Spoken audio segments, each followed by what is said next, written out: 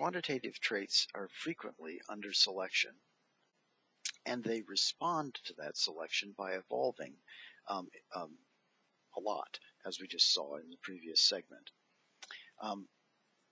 Those responses are possible and happen because at least some fraction of the phenotypic variation on which selection is acting is heritable variation.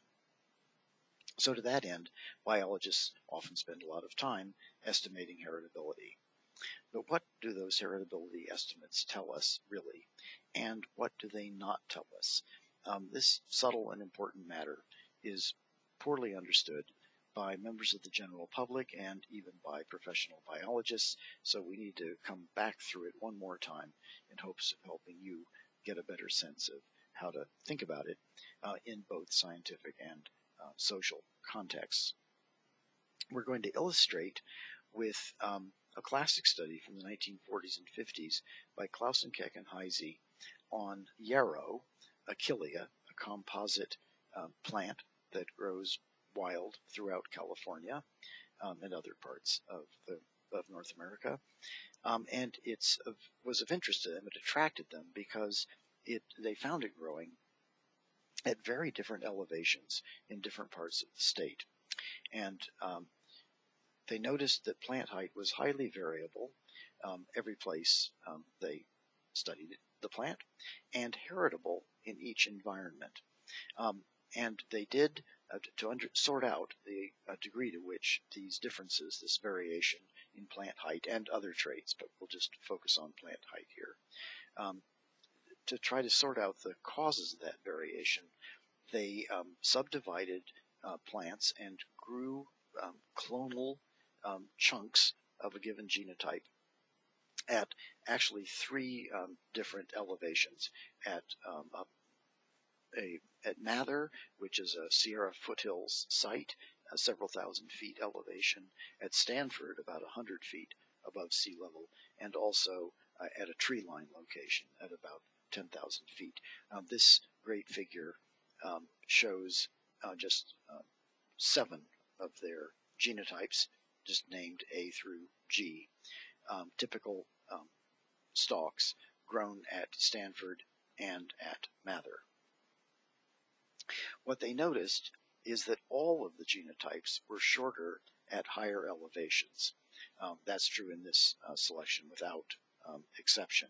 Every single genotype, all 7 of them, is taller at Stanford, shorter at Mather.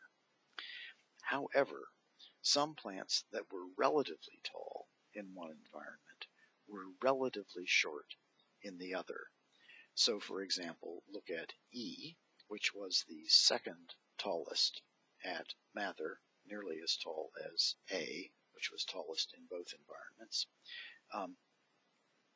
All right, it was relatively tall here, relatively short. It was the third shortest at Stanford, and you can find many other examples like that. For example, B, which is short at Mather and tall at Stanford, and so on. So the genetic variance depends on the population's environment. The amount of variation and the identities of the taller and shorter phenotypes differ depending on where the plants are grown. That's G by E interaction. And likewise, and equivalently, the environmental variance depends on the population's genes. So the degree to which you would get variation at Mather or at Stanford would depend on which genotypes you included. So this situation dependence of variance components is called genotype by environment, or G by E interaction. We've met it before. We're just coming at it again to try to nail down its meaning and its significance. Here's a figure not from your textbook, but from a book by Doug Fatuma, published by Sinauer and still in print. And it shows, using a classic experiment with bristle numbers in Drosophila larvae, how variation, genetic variation, can actually be created and destroyed by the environment, which, when you say it, sounds like an oxymoron. It sounds like a nonsense statement, but in fact, it's true, and it's importantly true.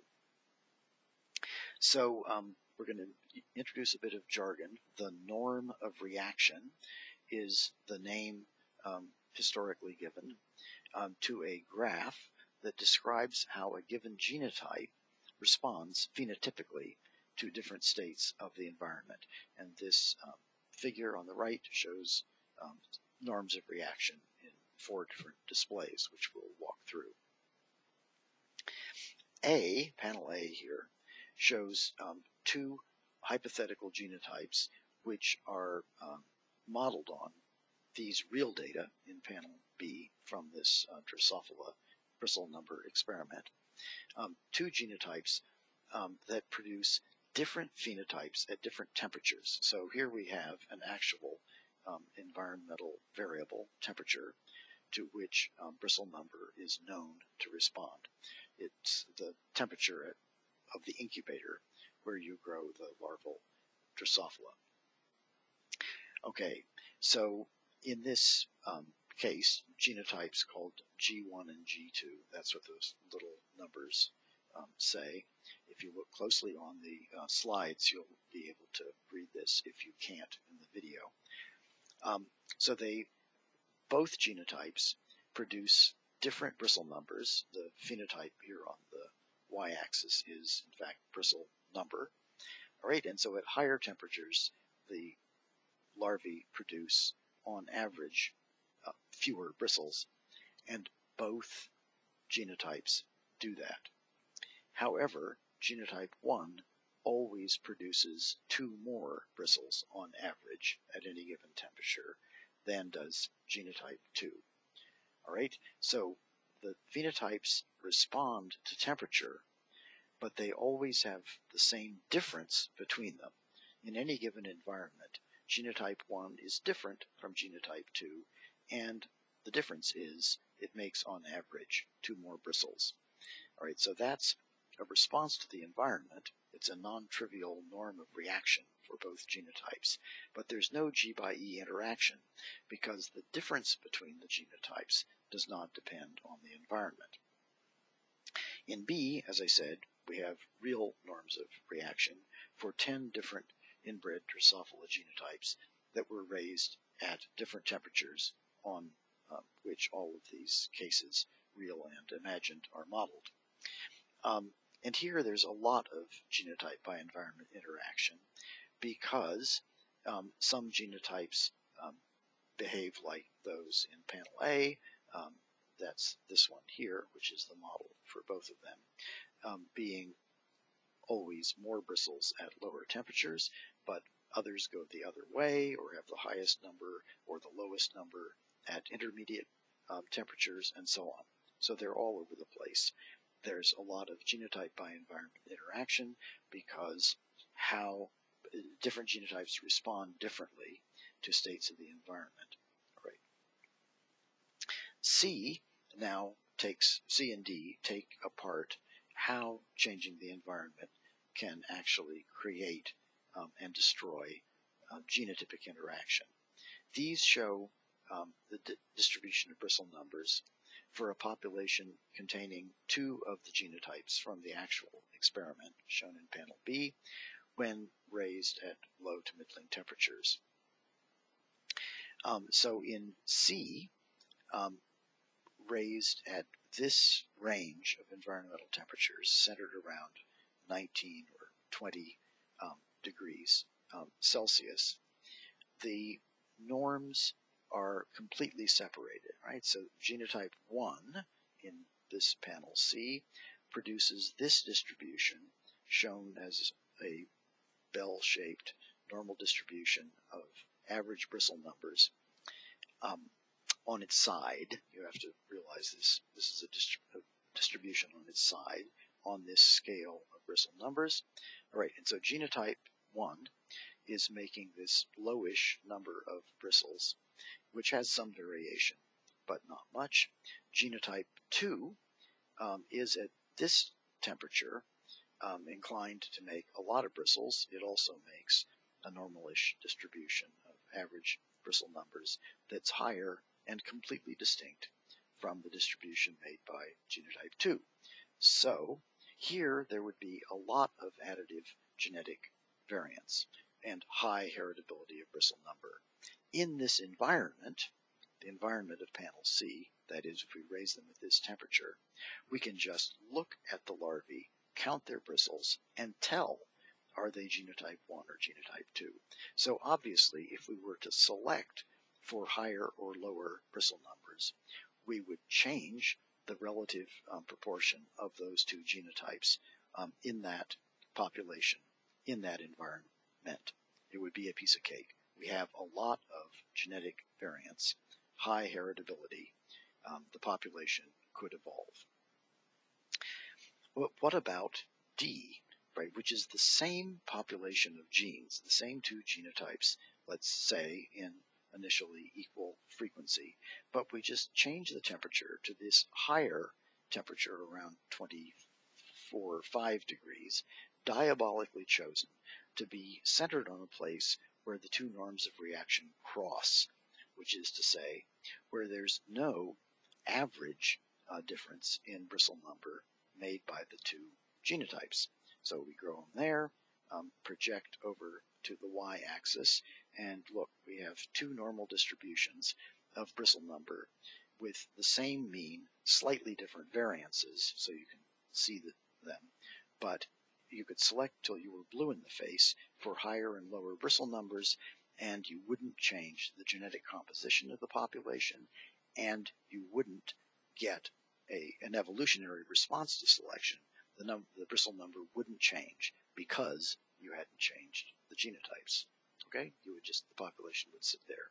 So no additive genetic variation, no heritability. So notice what's happened. We can create genetic variation by changing this population of panel D to the environment of panel C, or we can destroy it by moving the population from this environment to that, from the panel C environment to the panel D environment, and remove the genetic variation. We haven't changed the genes, we've changed the environment, but we've created and destroyed genetic variation, and the converse is also possible. So the upshot is that the heritability of a trait isn't a property of the trait. It's a property of the trait for a given population, which is to say a given gene pool, in a given environment. And it can't be extrapolated to another population in another environment, or even the same population in a different environment, right? Or a different population in the same environment. All those are equivalent impossibilities. In the Clausen-Keck and Heise experiment, height was highly heritable within each of these environments. The plants differ, and they differ because of their genotypes. Okay, so you could select for plant height in either of these environments and get a big response. Lots of the variation was heritable. But the height in each environment was a poor predictor of height in the other environment in two different ways. The relative heights differed between the environments, and all of the genotypes, all of them, grew taller at Stanford than they did at Mather.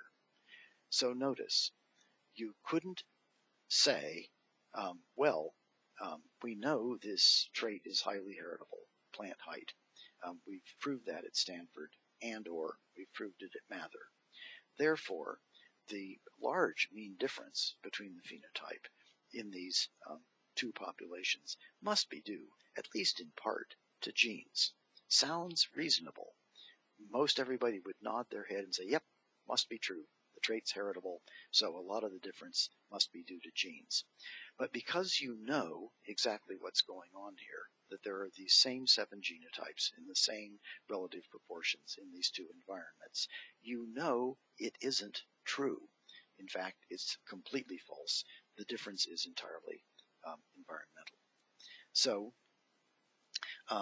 Right, to say it another way, the differences within the populations largely determined by genes, but with different outcomes in each environment. And this large average difference between the populations is entirely non-genetic. Okay, so that brings us to our formal treatment of quantitative traits. Meditate on that example, and if you understand it, you've made, again, another big leap in your own education as a biologist. Good for you. See you soon at the next topics, which will be even more fun.